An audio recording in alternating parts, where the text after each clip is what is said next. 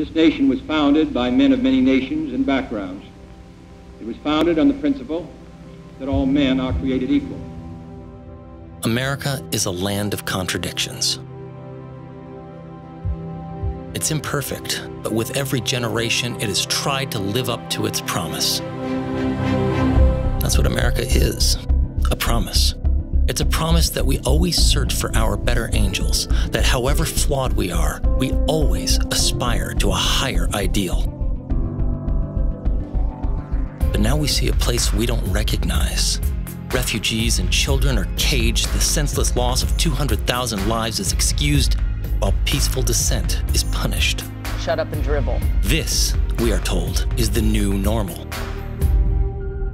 But those people don't understand the promise of America.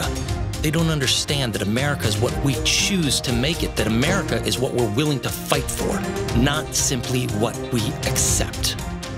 The promise of America can't be broken because we are that promise, and we are unbreakable. It's time for us to renew the promise of America. It's time for us to build a better normal.